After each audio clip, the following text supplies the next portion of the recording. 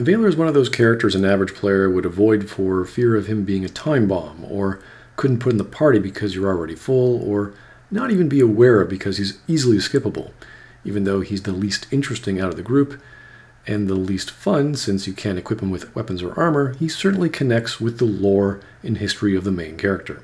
Think of him as a masculine version of Deonara, whereas even though she represents love and longing, he is the distilled version of an individual seeking vengeance, or in this case, justice. He's not as crazy as Ignis, but definitely more relevant than Anna, just not plot-wise. In fact, he's totally optional. The average party I played with consisted of Mort, Dakan, Anna, Fall from Grace, and Nordum. This just happened to be the same party as was listed in the PDF written novelized account of the game. That combination provided to me the most comic relief, and minus magic from Ignis, the most gameplay options. Whereas the most conversations with the above will be comedic, Vhailor will constantly be trying to remember who you are and ask your companions, and they'll all try and shrug him off, but Vhailor is someone you should at least try during one playthrough, as fatalistic and one-sided as he might be. Vhailor doesn't have much in the way of providing anything to the plot, like tickets or points or twists, but has three major roles that I can see. One, he's a living example of the terror that the Nameless One's previous incarnation has wrought upon the world.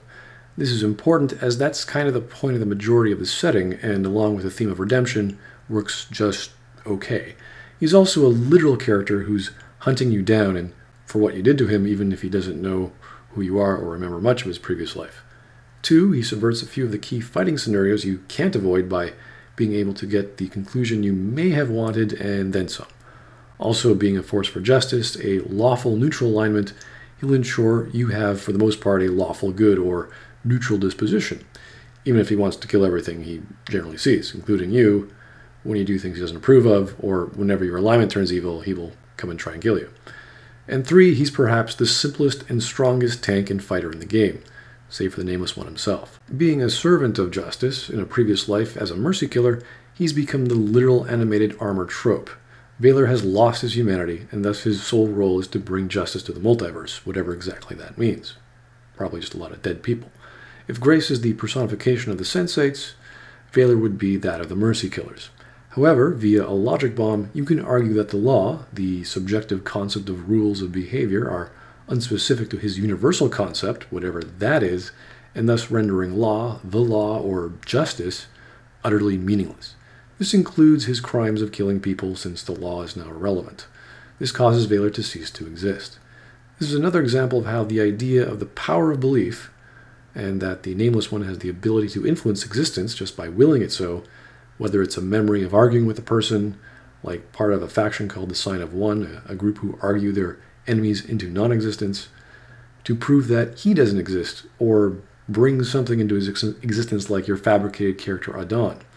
This strengthens the past concept that the Nameless One was a force to be reckoned with, and Vhailor has lost, or was lost, under our cunning, for the second and final time. He was nothing more than a stepping stone, or at worst, a minor irritation to our goals. As this story is one of redemption or learning about our previous problems, it's ironic to have the most dedicated hunter of our crimes to help us out in correcting our greatest mistake. Near the end of the story, it is revealed that the practical incarnation was the one who trapped Vhailor in prison, the same one that killed Deonara. And if our alignment is not true neutral, and Vhailor was part of our party in the final confrontation, the Transcendent One will argue for Vhailor to turn against us, another part of the ticking time bomb. If your alignment is true neutral, it is implied that Vhailor dies out of loyalty to you. Arise, Vhailor. I have need of you. A great injustice has been done. To the second point, that is subverting gameplay options, Vhailor will always do the lawful thing, which usually involves killing unlawful things. Out of the 4 confrontations that are unavoidable, Vhailor can subvert the last 3. In the battle against Trius, you can argue Trius to beg forgiveness from his fathers. You maintain your good alignment, and when Trius is about to leave, Vhailor comes by and kills him, allowing you to redeem Trius and kill him, get the experience, and his rather powerful celestial fire weapon.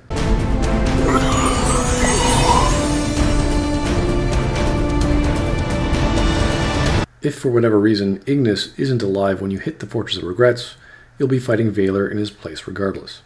When meeting the Transcendent One, if you killed Vhailor via arguing him into non-existence, you can say belief can change the nature of the man, and even unmake the Transcendent One, which grants the best ending. So he's not exactly plot integral, but it allows for one of the options in the ending. Know that I am your fate, and fate carries an executioner's axe. I'm gone. Liar. And finally, if you just want to kill the Transcendent One, if Vhailor is still on your side, and you decide to go with the combat route, and if you trick the Transcendent One into resurrecting all or one of your companions, you can then tell Vhailor about the great injustice that the Transcendent One has done, granting Vhailor 2 million experience points, plus 3 to strength, and his dexterity and constitution set to 25. This is very similar to what happens to Dakan if you resurrect him, which just continues to show how awesome Dakan still is. And when we finally defeat the Transcendent One, Vhailor will remind us to know that should you escape your sentence, I shall find you, Nameless One. The hand of justice shall not be stayed. Which is ultimately the point of the plot, for us to finally let go of our immortality and receive the punishment we have been waiting for. Vhailor, like Dayanara, is the literal ghost in armor, one whose armor is made of vengeance and not of love, who is hunting us down for the crimes we have committed and the people whose lives we have destroyed. He just happens to be carrying a giant battle axe. What can change the nature of a man? Form.